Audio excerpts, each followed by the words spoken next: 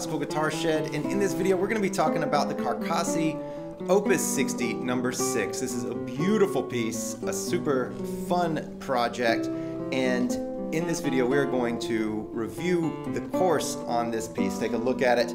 If you want to stick around to the very end, you can listen to me playing the entire piece. You just heard a little snippet of it. You can hear the whole thing at the very end. So with that, let's jump in.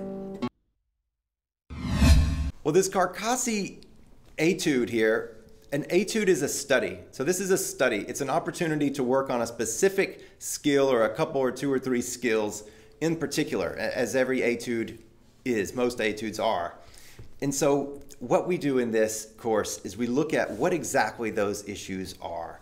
And they are balance, making one voice come out above other voices. If you'll notice, there's these notes that are long notes, and then there's all this eighth note business, all these running notes all over the place. Well, we talk about how to meld those and the considerations of what should we pay attention to when, which one should be louder than the other one, how do we know which one should be louder, all those good things. And with each, if we're going to get louder and softer, as melodies do, how do we do that? How do we know what to do with each of these lines so that it sounds like two different instruments playing at the same time and both playing beautifully and interestingly at the same time? So we really go through that. We also talk about how to connect these notes really well. There's a lot of thumb action in here. So we talk about how to connect those notes and how to practice. There's a lot of practice tips in here on how to go about doing that. So if you'll notice the way this course is laid out, there are these numbers here. I put these numbers in here. And these are practice sections. So it's just small sections for practice.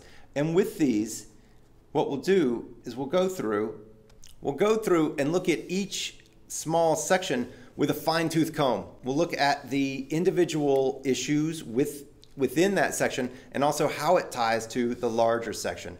We'll talk about each little fingering thing, how the fingerings work over in the left hand, what are the best ways to prepare so that everything smooths out and we have no bumps in the road. And also with the right hand, how to make a big rich sound as we're playing, how to bring out one note over another note while all the notes play. There's all these different issues, and we'll go through each of them just bit by bit, step by step, so that we can practice each one individually, then put them all back together, and the entire unit is then stronger than if we just blasted through everything all at the same time. If you prefer tab is included in the materials, both for the main score and for all the individual practice sections. We separate those in the practice packet as well. And so in the materials packet, you will have the notation and you'll also have the tab.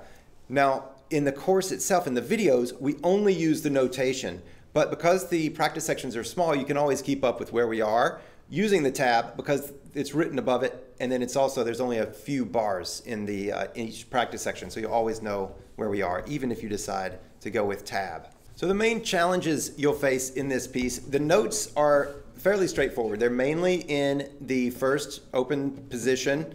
We go up to the 5th fret for a moment, but mainly the large majority of the time we're right down here. There are some accidentals and sharps and flats, but it's all right here. So the notes themselves aren't that much of a problem, which for that reason, a lot of people dismiss this as, blah, it's just an easy etude, but it's not. If you add in all the musical elements and all the musical opportunities, it turns into quite a fun challenge to do everything and to do our main challenges, like we said, balance, legato, smooth connecting of lines, and all of the rest. So this is the course on Carcassi's op.60 No. 6. Really fun piece to practice, really fun for me to record this course, and I hope you enjoy it half as much as I did. If you would like to take this course on this piece, then you'll find the link below where you can sign up for it and get access to the materials packet with everything in it,